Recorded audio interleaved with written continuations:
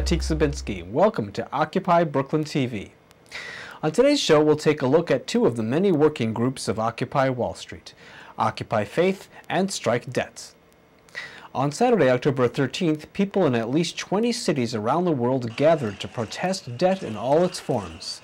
The day of action was called Global Noise, and activists beat pots and pans in the protest tactic known as casserole.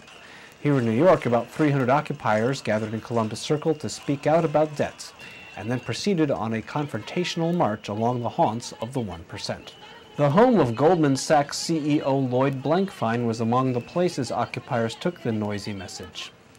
Police used nightsticks to repel protesters and independent media, but made no arrests. Leading the march was the working group Strike Debt. Lately, the group and its message of debt resistance have come to prominence in the movement. We wanted to know more about Strike Debt, so we spoke with two of its organizers here in New York. We actually decided to call the group Strike Debt, not Debt Strike. Our goal is to abolish debt, all forms of debt. It's a noun, you know. So Strike Debt was more a call for action, right? So, but also, you know, there are different ways to strike debt, not just in a debt strike. Student debt, medical debt. 76% of Americans are debtors. Payday loans. Student debt hit 1 trillion in April. Housing debts. 5 million homes have already been foreclosed, and another 5 million are in default or about to be foreclosed. Debt predates all of these other financial instruments and is the basic way in which we are oppressed by Wall Street and by capital. What became evident is that, you know, it's impossible that all of us at the same time just messed up. You know, there is a larger system behind it, a system that pushes people into debt and that profits. You have to go into debt to go to school for the most part. You have to go into debt to have an apartment because you have to have a credit score in order to have an apartment and to get certain kinds of jobs. So the whole system is designed, you know, so that you have to go into debt in order to prove that you're an upstanding member of society and to have the benefits that go along with that. But of course, when you do that, you take on certain risks and you become more and more dependent on the financial system. Debt is what binds 99%. We all did a debt burning in which we gathered at East River State Park in Williamsburg and burned our credit debt, our student loans, medical debt, and told stories about how we were affected by it. And I was born seeing something I didn't want to have. But I was also born poor, which meant that I knew how to be poor. So I spent most of my life saying, I will never get in debt. I will not take their chains. I'll take a lot of chains. Getting locked up as a teenager, that was one of my chains. And that made it very difficult for me to get gainful employment throughout my life. So I said, I can still avoid this debt. I can still avoid this debt. And how did I avoid it? I said I was willing to go hungry. I was willing to go homeless. I was willing to drop out of school when my full scholarship was gone. I was willing to give up on anything but not allow myself to get in more chains and more bondage to this capitalist system that has kept my people, my country, Panama, and the rest of the world in debt and in bondage. And I woke up in the hospital about 10 hours later, and I was freaked the fuck out, not by the bruises, not by the open head wound, not by the staples in my head, not by the blood or the vomit or anything else. I was freaked out because I was in a hospital. I can't get health insurance. I have struggled to get Medicaid for years. They lose my paperwork, or they say I got a criminal background, or they say that they can't find my address because I don't have an address sometimes. So in the end, I woke up and the nurse there, he was very nice, but he said to me, he said, don't worry, it's only gonna be $400 and they're not even gonna come after you. And I left and I was like, okay, I'm a little bit more comfortable. But I was still drunk and I was still pissed off and I had a concussion. So I said, I gotta get the hell out of here. And I ripped off all the stuff on me and I changed back into my clothes secretly and I snuck out that hospital. And I eventually got to the corner and I found that my glasses, it was just like a carcass of glasses. The glass was gone, so I had to figure out new glasses at that time. And a little while later, I got my $8,500 collection notice, and I've been getting them for a couple years ever since. I'm not going to say where it's from because I want a little bit of privacy. But this is a kind of bondage that I ran from for 28 years. And eventually it caught up. Capitalism always catches up until we take power.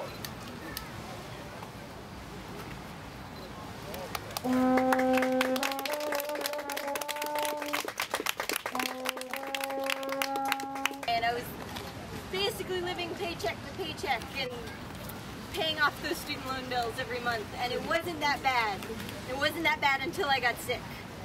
And at 24, I went to the hospital for what we thought was appendicitis, and it turned out to be a genetic blood disorder that I will have for the rest of my life and could kill me. And it took over a year to get diagnosed, so that was a year of going to hospitals and going to doctors 2 or 3 times a week and having them tell you things like, you might have a brain tumor, come back. You know, this could be lupus, you have to come back. So when you're at that point, you don't say no, because you don't know what's happening and you really could die. And the longer this went on, the more money I was paying. And I had health insurance, but I had to pay co-pays. And when you go to a doctor 3 or 4 times a week, that's about my rent payment at some points. And there were certain times I couldn't go to doctors because I couldn't afford to go. And so I very quickly went from I'm doing really good to I'm putting my doctor bills on my credit card, and I'm putting my groceries on my credit card, and my husband and I started having discussions like, which one of us is going to eat lunch this week because we don't have any more money. And it was really, the hardest thing was going up to pay the doctor, to pay the copay, and trying to figure out, can I pay him with real money? No, I can't pay him with real money because I have this student debt payment that's going to go this week. So I have to pay him with a credit card. So now I owe him even more money. And I got 3 jobs at one point, and I started making money again because I had 3 jobs, and it was great until my health started going downhill again. And I had to quit 2 of the jobs because I just physically couldn't keep doing it. So now I'm at this point where I feel like I'm either going to have a choice if I can be kind of healthy and broke, or I can be financially secure and really sick. And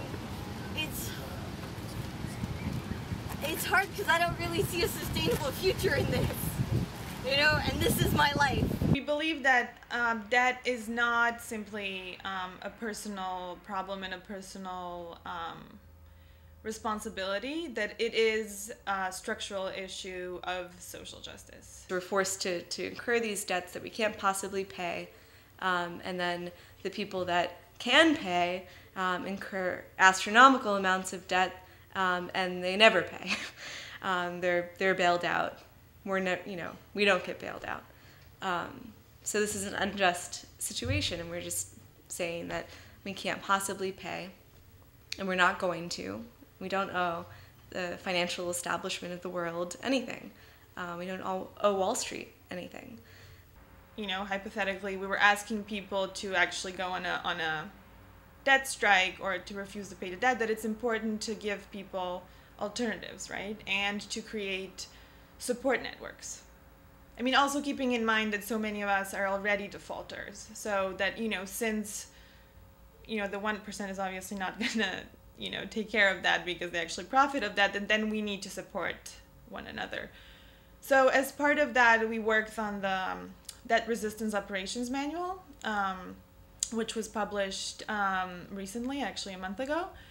And so it deals with various types of debt. You know, its goal was to explain where the debt comes from, why it's there, who profits of it, but also to give people advice in terms of what they can do if, you know, if they have debt, if they can't pay it, if they are defaulting. The second project that's, you know, currently active is the Rolling Jubilee. We're hoping to create a network of resistors that would liberate each other from debt by buying defaulted debt pennies on a dollar and then just abolish it. There are various aspects of that. So for example, municipal debt is one of them, and that is something that affects everyone, whether you are personally in debt or not. So so many cities, New York, Chicago, Oakland, are drowning in municipal debt, and the result is cuts to public funding, and public schools closing, and austerity measures, and the same thing is happening on an international level. Occupy University is currently doing a series on debt, so we're really trying to just open discussion about that, because I think it's really important for people not to feel alone with this problem, and especially since debt is so associated with shame, and it's so seen as a question of personal responsibility and personal failure, that people are reluctant to talk about it because they feel alone. And so we are hoping that with these discussions we can really bring people together to share their problems and also to come up with alternatives together. Ultimately, the goal is to disassociate altogether, to withdraw from the existing financial system, to withdraw our consent from that system. It's a new kind of general strike. That feels good, I gotta tell you. Watching my debt burn away like that does feel good. Occupy Faith has been with the movement since its beginning. We spoke with 3 members of this association of clergy, as well as journalist Nathan Schneider, a member of Occupy Catholics. I think the relationship between Faith and Occupy is a lot closer than a lot of people recognize or realize.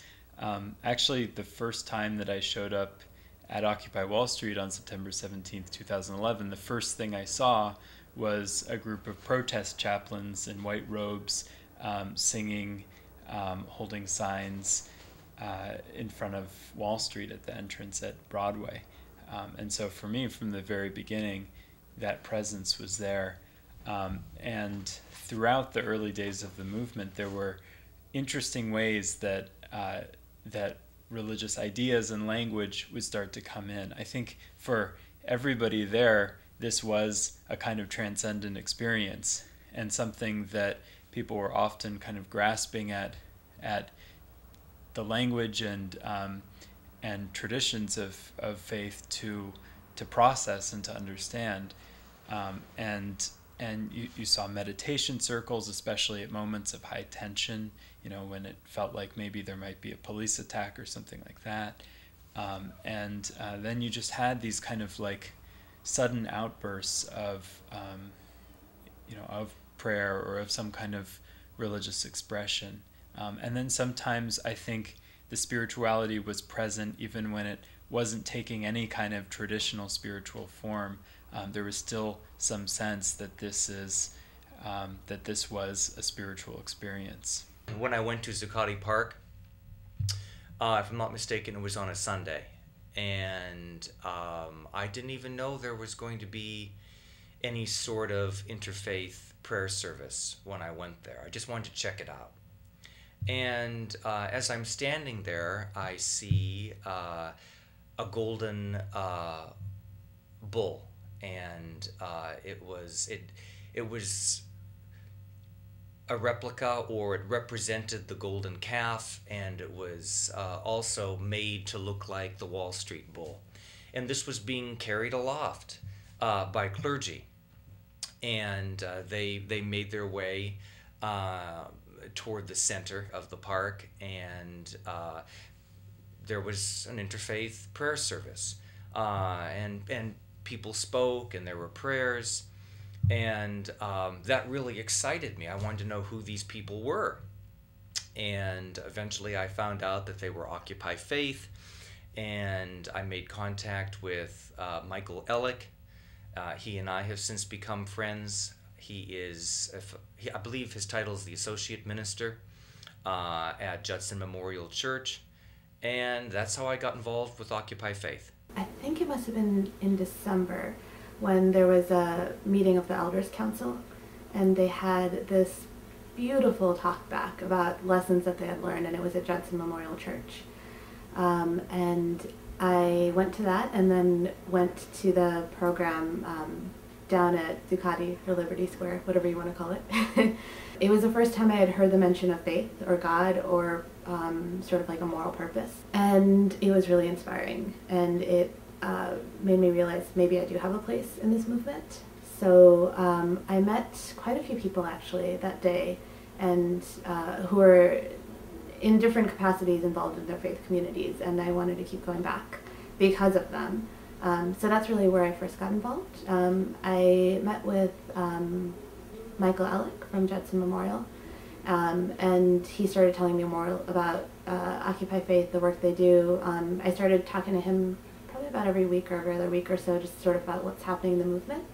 But our conversations were always based in there's a history, which was missing from Occupy generally, and there is a deeper purpose, and that for me made it more real and more tangible and more purposeful. It wasn't just a release of energy. So that's sort of where I started. And there's a sense that I saw that was really striking to me, that even these people who don't go to church, who don't think of themselves as religious, had a sense of what they thought a church should be.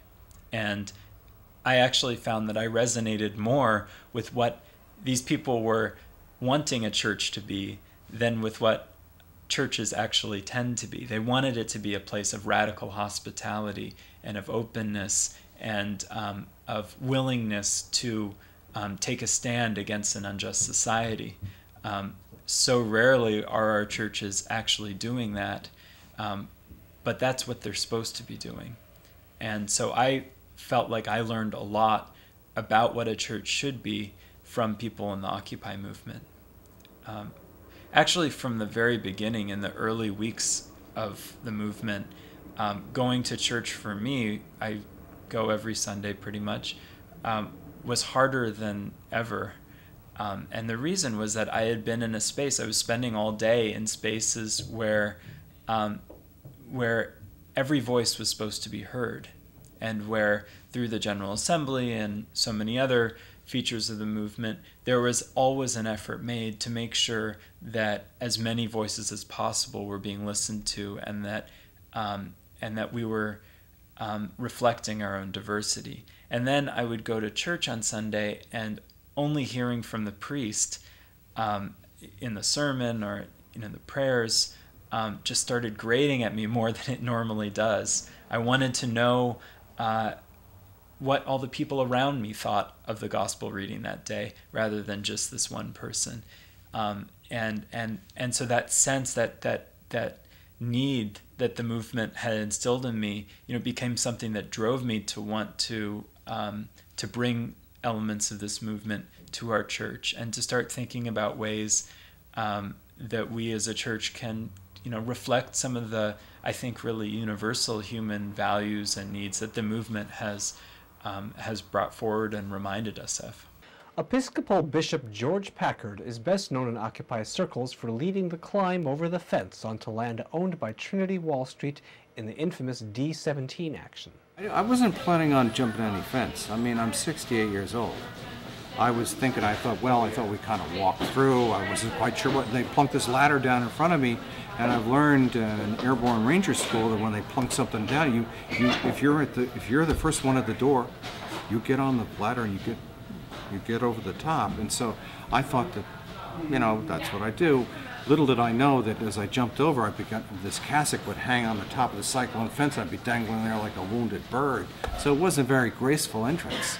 Well, when I read the book Leaderless Revolution by Connie Ross, it was like the scales fell off my eyes. I thought to myself, he's on to something. And I also heard Marisa Holmes from Occupy Boston, another minister who shared this with me, that the thing that we have is to kind of put ourselves into space. We have no other agency or power left to really, other than putting our own physical bodies in space.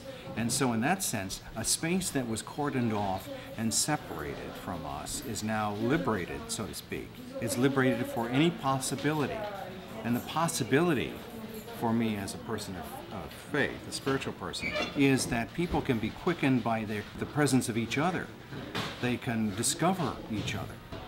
Space is space, but the space that's liberated is the space where people enter in, and this is where Occupy Faith has been spending a lot of time lingering on this idea of spending time talking about each other's stories. And we perceive in the early Zuccotti encampment, this is part of what happened.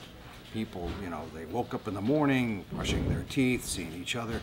They discovered each other in space and sharing each other's story.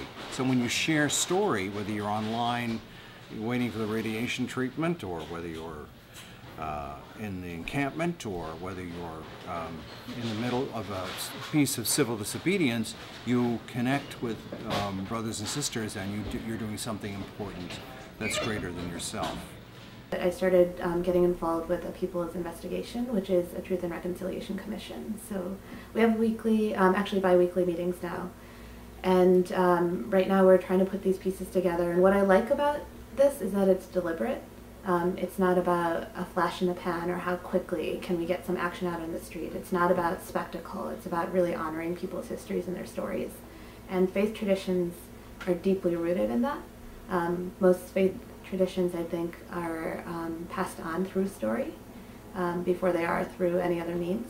And so we know how it works, and it's worked for generations. And so I think that's, for me, a way that I want to continue being a part of this movement, is collecting and sharing stories. We asked our interviewees what issue they considered most important.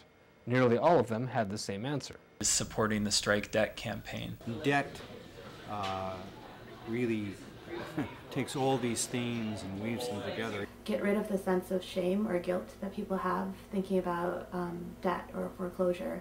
We're actually not even referring to it as foreclosure. It's a violent seizure of people's homes. So like being really real about what is actually happening.